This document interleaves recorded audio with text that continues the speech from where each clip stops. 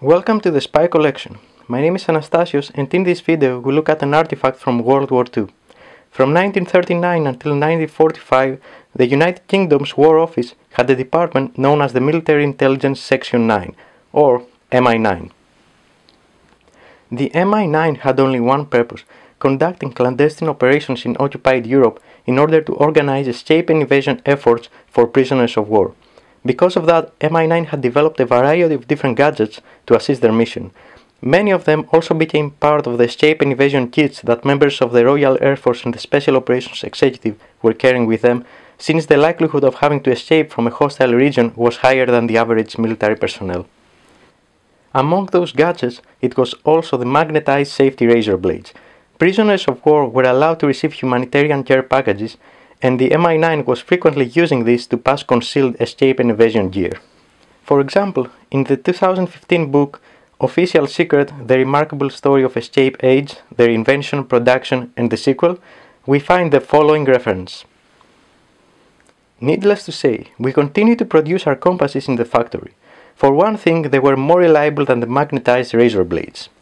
Another similar reference we can find at the Escaping Hitler, Stories of Courage and Endurance on the Freedom Trails, where we can read the following about Christopher Clayton Hutton, one of the most remarkable intelligence officers and inventors at the MI9.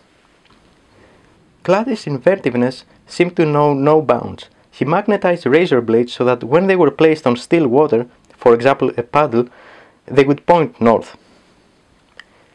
So if you look here, we see two identical packages that would be normal for a soldier in World War II to have in their kit, or receive as humanitarian support.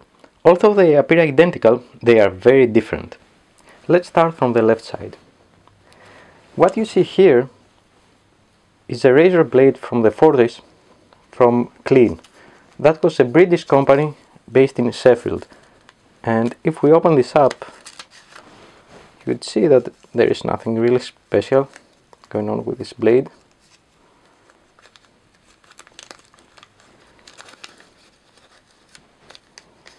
It's stuck, but okay. So you can see it here. People's blade, KLEEN, and if we turn it on the other side, we have the registration number and nothing really special. Now if we move on the right side, we have an identical package but with a significant difference. So if I open this up without destroying the packaging, yep, there it is. First of all, you can see the packaging, that it is very similar. Well, it's identical. There we are. But the razor blade itself has a small difference. On this side, it is identical to the normal one, as you can see here. Well, almost identical. But on the other side, you have the year 1945, so close to the end of World War II, but also some arrows. Those arrows were magnetized so that the blade points to the north when placed on still water.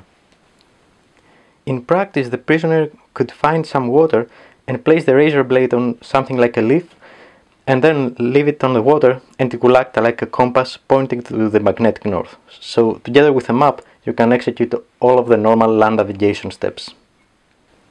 As you can see here, when I try to do that, this razor blade is no longer pointing north. It likely got demagnetized after almost 80 years of storage. However, it still shows some of the gadgets that MI9 was producing during that time.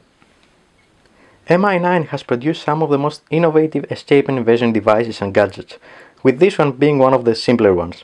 Still, it provides a look into a world unknown to most people. So, thank you for watching the Spy Collection, and remember, in this world, nothing is as it seems.